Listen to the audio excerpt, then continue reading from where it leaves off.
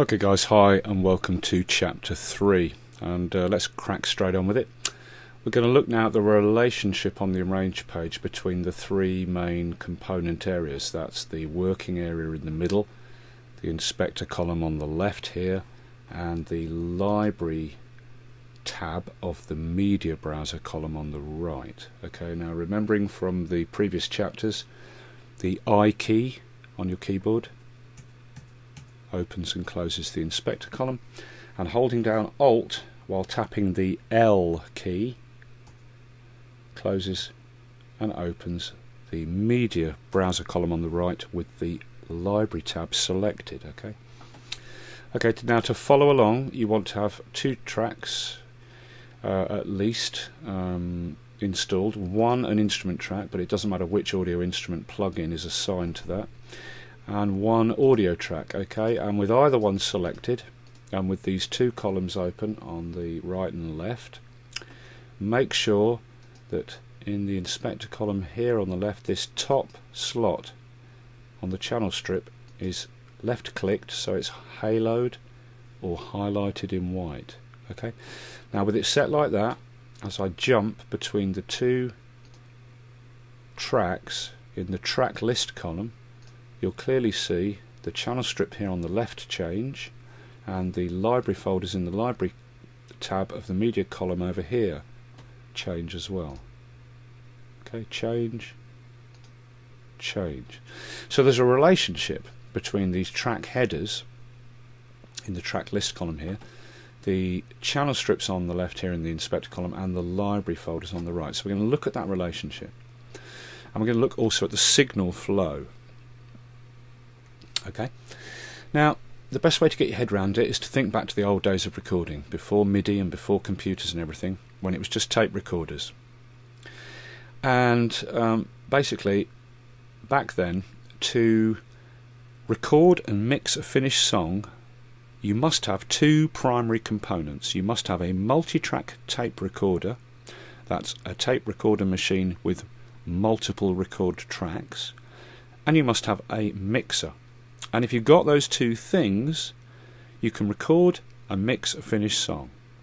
Okay, as long as you've got a microphone to record what the musicians are doing. Okay, all the things like effects, reverbs, etc., delays, compressors, that's all icing on the cake. As long as you've got the multi-track tape machine and a mixer, you can record and mix a finished song.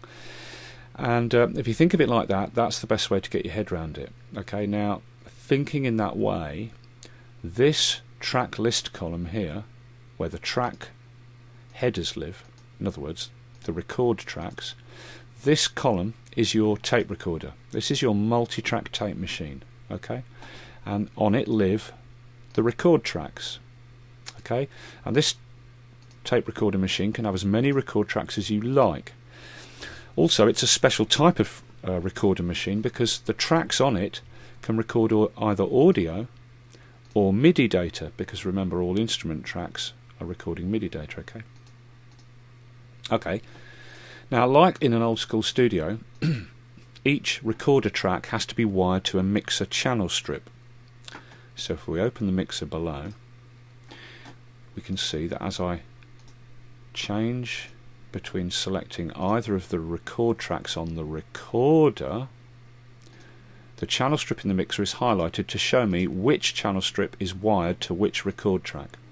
So this channel strip is the channel strip for this record track, and this channel strip is the channel strip for this record track.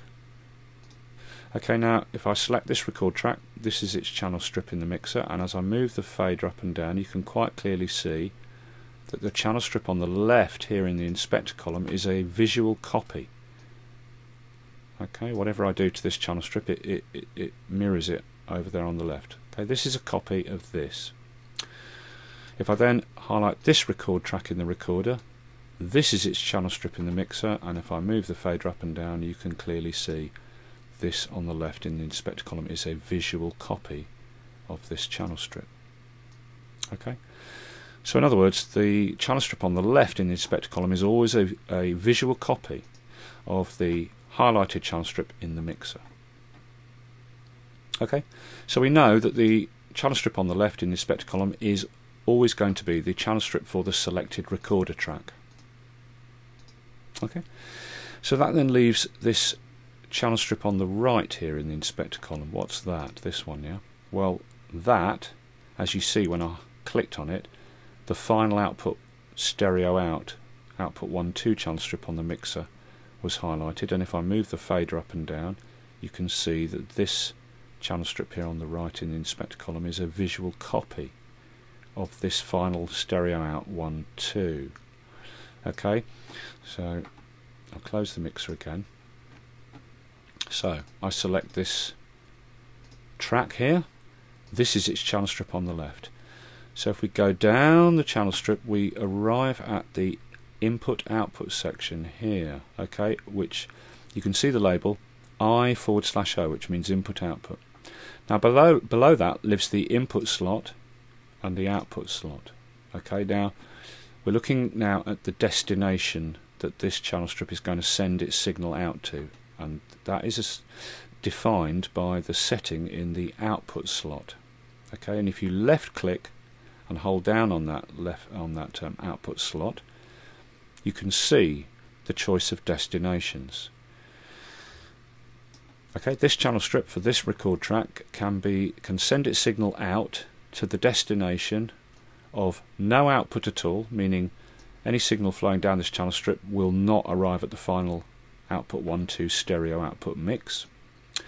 Or you can assign the output to surround, but we won't touch on that now. Or you can assign to binaural, which we won't touch on now. Or you can assign the output to a bus, alright, which we'll come to in a bit.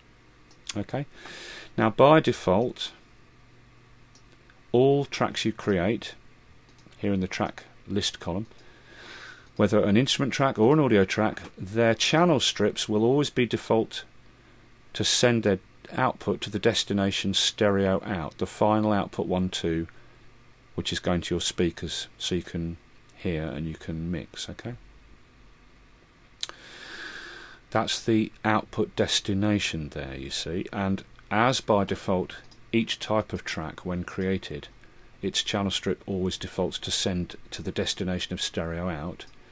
Then as I select either track, okay, its channel strip here appears on the left, and this on the right is the destination channel strip that this channel strip on the left is sending its signal to.